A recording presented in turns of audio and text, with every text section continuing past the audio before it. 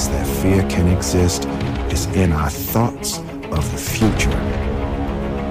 It is a product of our imagination, causing us to fear things that do not at present and may not ever exist.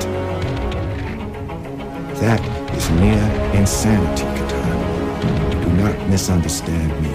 Danger is very real, but fear is a choice. It can't find me. Doesn't even know where to look.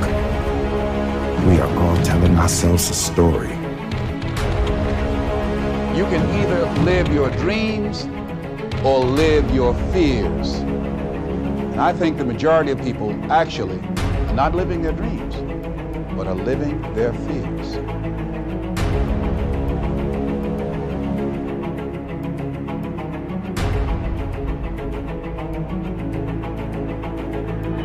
You don't let the fear take you over if you got strong enough reasons. If you get a compelling vision and you got strong enough reasons that will push you through the tough times, you're going to do things other people don't do. When you set a goal, when you get really clear on a vision, there's strong enough reasons, and you review it enough, and it becomes a part of you.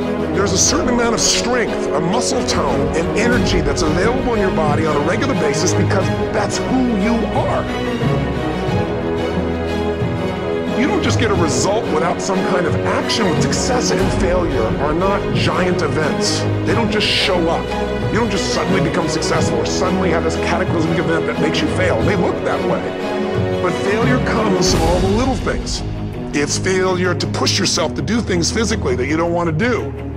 And all those little failures day after day come together until one day some cataclysmic event happens and you blame that. That event happened because you missed all the little stuff. Success is feeling the sense that I'm here to grow and I'm here to give something to the world more than just myself.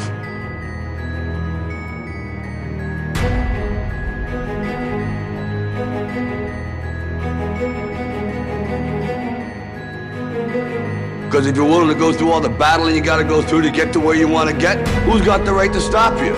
I mean, maybe some of you guys got something you never finished, something you really want to do, something you never said to somebody, something. And you're told no, even after you pay your dues. Who's got the right to tell you that? Who? Nobody. It's your right to listen to your gut. It ain't nobody's right to say no after you earn the right to be where you want to be and do what you want to do.